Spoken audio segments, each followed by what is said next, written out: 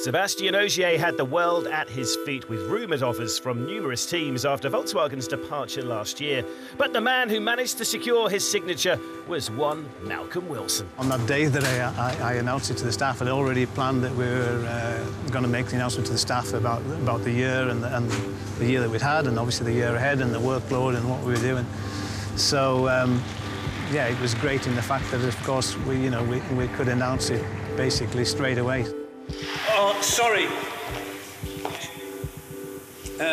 One small thing. Sébastien Ogier will be driving for us next year.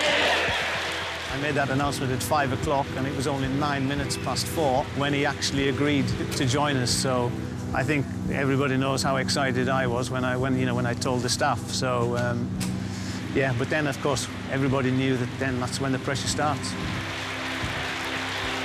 Big disappointment for everybody in the sport that VW were going to withdraw.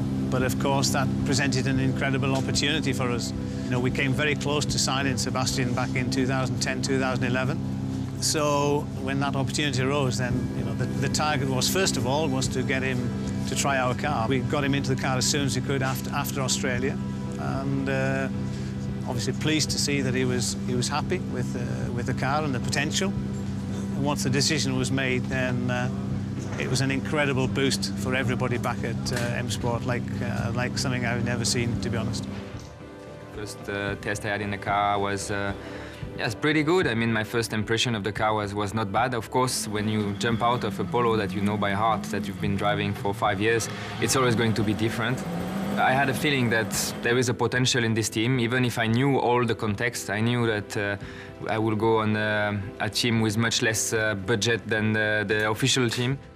It becomes very clear again once you start talking with him, once you start working with him, why he's 4 times world champion. And to be honest, his commitment, his dedication, his attention to detail, and always pushing the engineers, pushing the designers, pushing me to make changes, to improve things. I was motivated to try the adventure, and I would have loved to have more time to prepare this.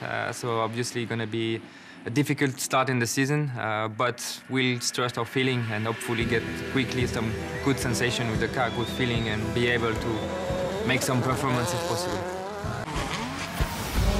Watch the most spectacular moments from every rally. Get WRC Plus with all rally highlights now.